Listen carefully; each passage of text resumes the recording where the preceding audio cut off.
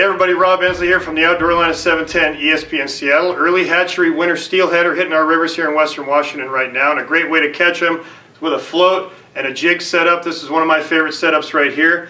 This is a 10.5-foot float rod. I've got a Daiwa Lexa 300 level wind right here, spooled up with 30-pound high-vis Power Pro. This is a killer reel. It's got a great drag. It's also got about, you can put about 22 pounds of pressure on this thing. If you get hung up, crank the drag down, you can break off immediately. This is also a high-speed retrieve. This is 6.1 to 1. Get done with your drift, turn and burn, man. You can get that float right back up, pitch it back in there, and get another drift going. So how do you rig up? This is a 3/4 ounce arrow float, one of my favorite float setups. These come with a bobber stop and a couple of beads, all right? You're going to put that bobber stop up on your main line, up on your braid, tighten it down really tight. Now I've got the tag ends hanging off of here so you can see it. You want to make sure you get that bead in there. If you don't, this float's going to go right on past that and slide right up your line. So put that bead in there. Again, this is a 3/4 ounce arrow float. You can run a 1/2 ouncer if you want something a little lighter. This is just a great place to start. 1/2 ounce egg sinker. This also slides up and down the line. If you don't want to run an egg sinker, another great way to go are these. Hey, I almost dropped that one. Bomac inline sinkers. These just tie right into your line. These are 1/2 ounces as well, 1/2 ounce as well. They come in 1/4 ounce, 1/2 ounce, 3/4 ounce, whatever size you need. Pick up some of those. The idea is that if this is a 3/4 ounce float, you want 1/2 ounce of weight here and then a 1/4 ounce jig. This all matches up perfectly with this 1/4 ounce jig.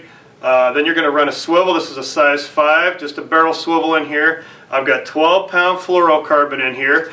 When the flows are up like they are right now, medium to high flows, you can run 12. You could even run 15 if you wanted to. But as the river drops down, gets low and clear, you might drop down to 10, you know, maybe 8. If it gets really low and clear, you might go to 8 with an 1/8 ounce jig or something. At that point, you might even want to run maybe a clear float or a smaller float here.